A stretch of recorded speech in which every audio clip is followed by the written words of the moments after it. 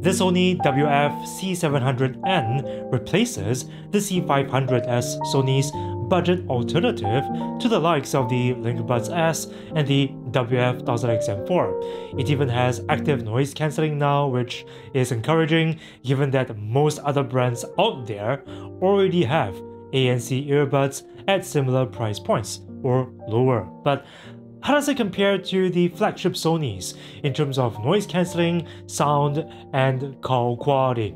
Will I be satisfied? Well, to find out, we're gonna listen to some binaural sound samples, so I recommend wearing earbuds to hear all the details. And do subscribe and tap the bell button to stay notified of more videos about the C700N.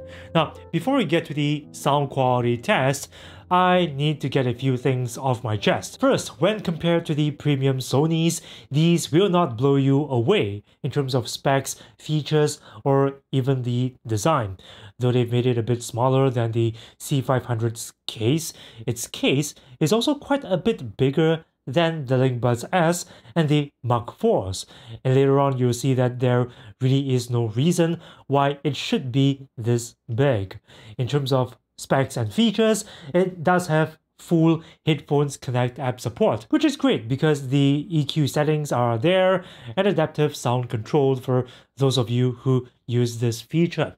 But the C700Ns don't do high-res streaming, so no high-res certification and no LDAC codec support either.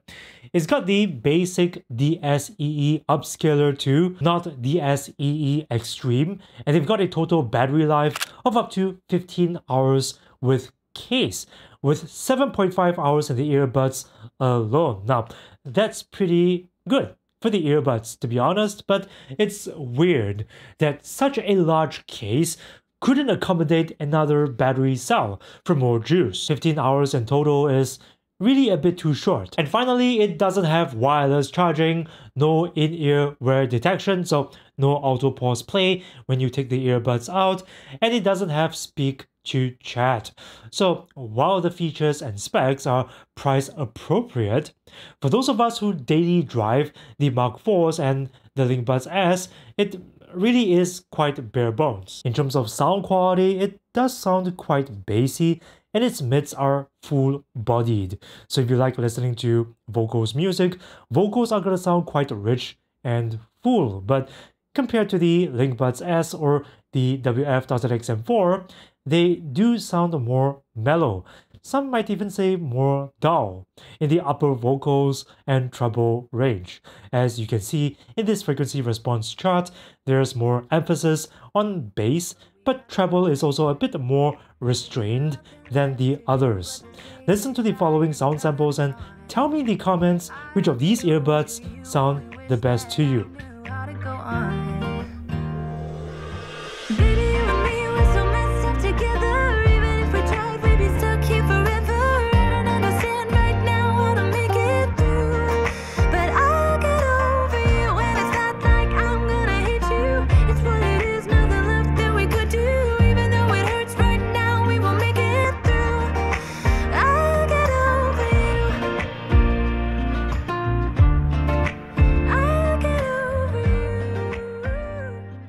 That dip in treble means that when you're listening to string and wind instruments, there's gonna be a lot less excitement in your music and airiness in the soundstage. So if you feel that the LinkBuds S and Mark IVs sound too crisp and sizzly for your liking, you might actually prefer the 700N's tuning.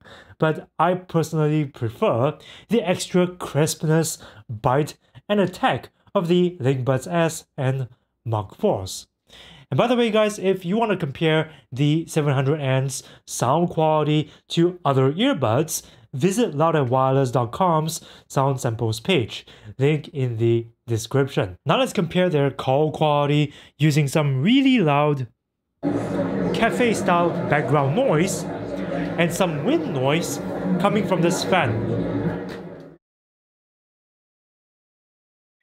I am now making a phone call in a quiet place using the Sony WF-C700N earbuds. I am now making a phone call in a quiet place using the Sony WF-1000XM4. I am now making a phone call in a quiet place using the Sony LinkBuds S. I am now making a phone call in a noisy place using the Sony WF-C700N earbuds. The quick brown fox jumps over the lazy dog. I'm now making a phone call in a noisy place using the Sony WF-1000XM4 running firmware 2.0.0. I'm now making a phone call in a noisy place using the Sony LinkBuds S.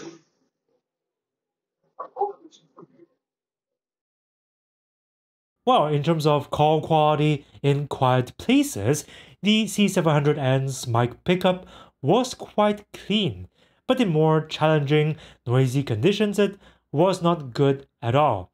Just like the Mark IVs, it wasn't able to cut the noise as well as the LinkBuds S, which I feel has right now one of the best call qualities in the market. In terms of active noise cancelling, I have to say that these are quite disappointing, to be honest. Now, coming from the LinkBuds S and the XM4s, I thought it'd be at least close enough in terms of cancelling low frequency noises, but its noise cancelling was barely noticeable, as you can hear in the following sound samples, which are recorded using the same background noise that I used for the call quality test.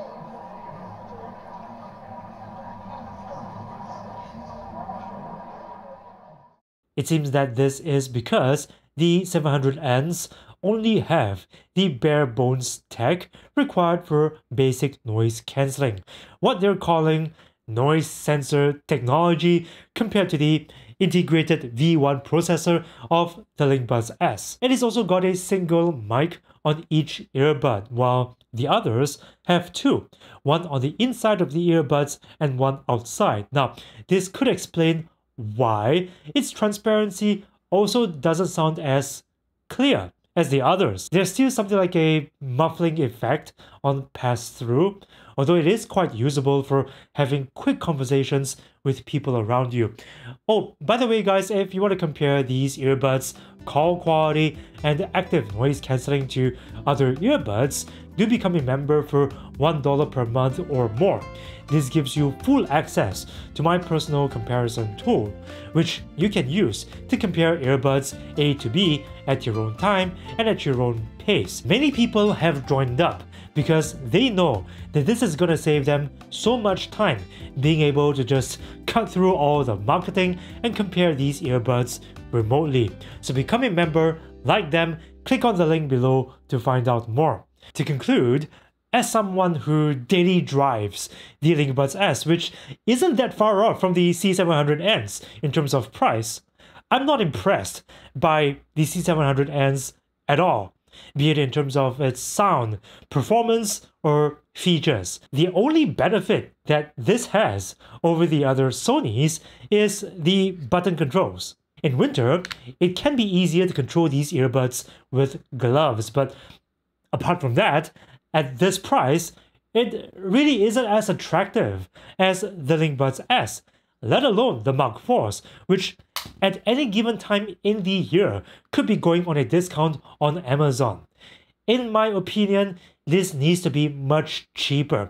Also, Sony says the C700Ns have multi-point pairing like the LinkBuds S and the Mark IVs, which lets you connect the earbuds to up to 2 devices at once. But I haven't been able to get it to work at all, so what the hell, right? Is this a feature that will be added on later?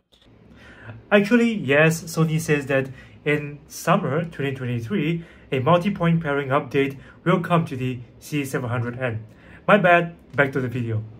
Anyway, it's still quite early in the C700N's product cycle, so we may very well see software updates along the way that could improve its performance, add new features, but as of this recording, I would rather save up just a tiny bit more and go for the LinkBuds S.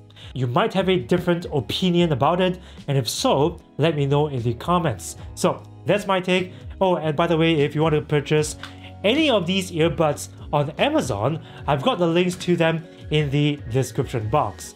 Thanks for watching, and if you don't want to miss out on more reviews from this channel, get subscribed and tap the bell button to stay notified. Also, smash like and share to refill my dwindling HP. I'm also on Discord, so if you have Discord, come and join the chat.